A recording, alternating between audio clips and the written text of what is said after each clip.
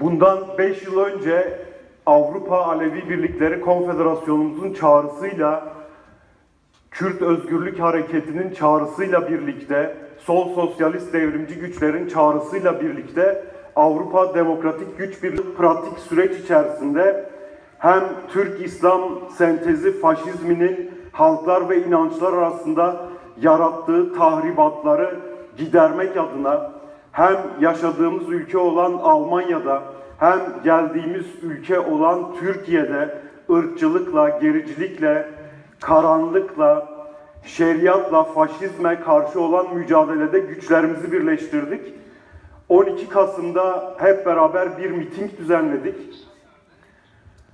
O mitingin temel amacı Avrupa Alevi Birlikleri Konfederasyonu'nun çağrısıyla özellikle Kürdistan'da Kürt halkının iradesiyle seçilmiş HDP'nin eş başkanlarından, milletvekillerinden, belediye başkanlarından birçok arkadaşımızın içeri cezaevine alınmasından, haksız ve hukuksuz bir şekilde alınmasından kaynaklı ortak bir miting yapmıştık.